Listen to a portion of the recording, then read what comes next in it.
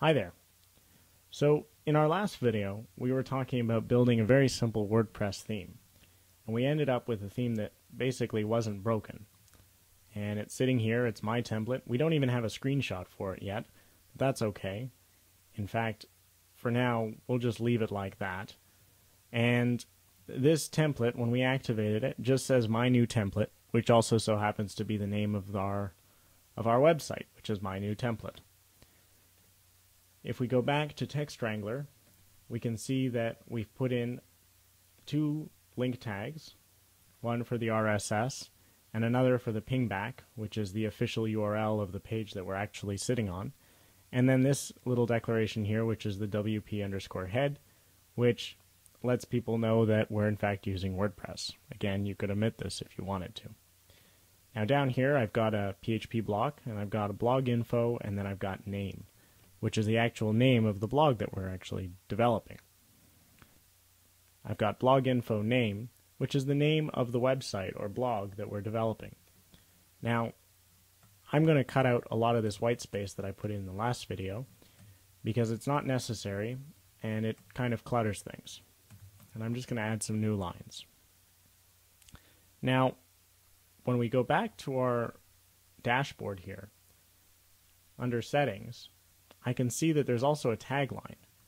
Now I want to get that tagline in there too, so I'm going to just create an H2, and in the H2 I'm going to put in another PHP block, and I'm going to say blog info, and this is description. And I'm going to save that. Now if I refresh this page, I'm going to see just another WordPress weblog, which happens to be the tagline that I have here as well. Already we're creating a link between what is being put in the dashboard and what's appearing on our website. Now our website isn't particularly interesting right now, but we can change that too. Now if I view the source, I'm not linking in any way to the style.css file that I created in the last video. So let's do that now. I'm going to close this view sourced window, which I got to, by the way, by just going view and then page source. This is on Firefox. And I'm going to reference that CSS file that I created in the last video, which is just sitting here, and it's basically empty as well. To do that, I'm just going to create some space in my head section, and I'm going to type link rel. Rel is the relation, style sheet, and hyperlink reference equals, and then again we're going to do something with blog info, style sheet URL semicolon, and I'm going to double quote that, type equals text/CSS, and I'm just going to close that. Now let's see what this does for us. If I refresh this page and I view my page source again, I'll see that WordPress has actually figured out where my style sheet is sitting on the web server. Now, if we take this a step further, and I go to style.css, and I say that I want my body, and I'm going to open this up, background to be red, and I save this, then my background will turn red. Now, that's not very appealing to the eyes, so let's just delete that for a minute. Now, something I like to do when I'm working on a website is I like to clear all the padding and the margins that the browser will have by default. And to do this, I'm going to use the star, and then I'm going to open my squiggly brackets, and I'm going to say padding 00, margin 00. And this will make everything 0. If I refresh it, everything is going to be hugging the top left of the page. Generally speaking, it's nice to have some kind of fixed width or container where I can store the body of my website. In order to do this, I'm going to go back to my index.php file, and instead of just having my header and my header2, my blog info name and my blog info description sitting under the body, I'm going to create a div here, and my div is going to be of class header. And I'm just going to indent these two lines, and I'm going to close my div here. And I'm going to hit save. Now nothing should happen. Perfect. So what I've done is I've identified a section of my blog, or a section of my template rather, that I want to be classified as a header. Before we keep going, I'm going in the style.css file, I'm going to create another div, and this one is going to be called canvas. And I'm going to indent this again.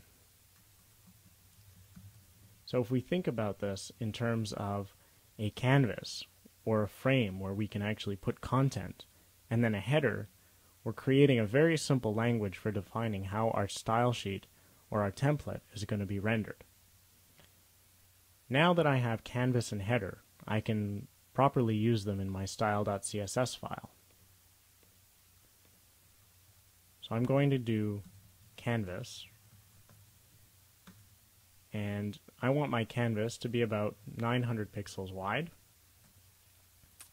and I want it to have a background that's white. This is hexadecimal, and I think that's it. Now I want the background of my body to be some kind of green. So let's see if my hexadecimal is decent. In fact, you can just put anything in there. Perfect.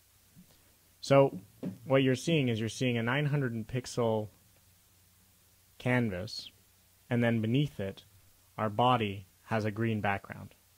And everything inside the canvas is now sitting on a white background. We can make the center line by just going and typing margin 0 and then auto.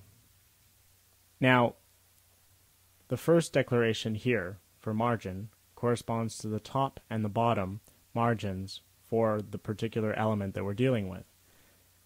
The auto corresponds with the left and the right margins of the element that we're dealing with.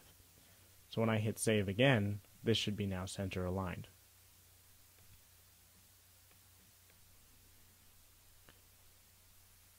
So already our template is starting to take a little bit of shape.